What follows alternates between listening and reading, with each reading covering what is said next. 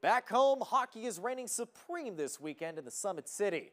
For the first time, the Fort Wayne Spacemen hosting the USPHL Elite Showcase at Sport One Parkview Ice House. Junior hockey teams showing their skills during this three-day event. And now one of the men behind the Spacemen program, former Comet Kaylee Schrock, the Fort Wayne native believing this event is huge to growing youth hockey in his hometown.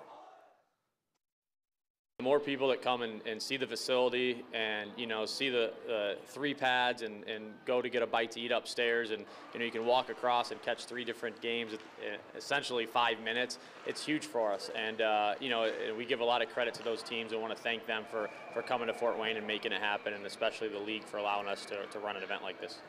While the showcase wraps up Saturday, you can still catch Schrocky and the Spacemen at the Ice House throughout the rest of the hockey season.